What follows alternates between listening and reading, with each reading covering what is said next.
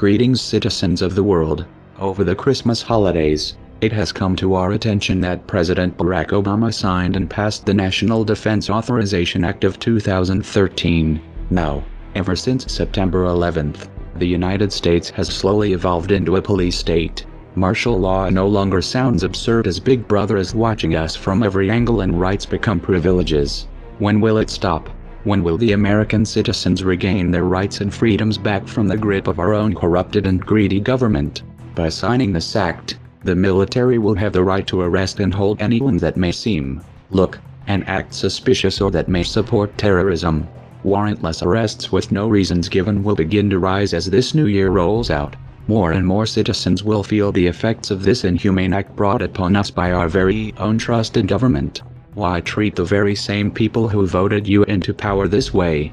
Whenever an act is written and passed, everyone is affected in some way. Not one person is safe. These acts that have been signed and passed since 9/11 resembles the World War II era with Hitler and Nazi Germany, Stalin in Europe, and currently with Fidel in Cuba. America, the land of the brave, a country that once promised prosperity and freedom, is now a country defiled by corruption, greed, and an evil entity. Help us to help you. Get our voices across the map to spread awareness and pass knowledge to our fellow citizens to stand up and fight against these selfish acts. Anonymous is happy to introduce Operation Unite. We, the people, will unite and join the fight as one. We might be many, but with one voice we will be louder than their actions. Join us in the fight for our freedom and rights at the Onset IRC channel #OpUnite or via the web chat link in the description. We are anonymous. We are legion. We do not forgive.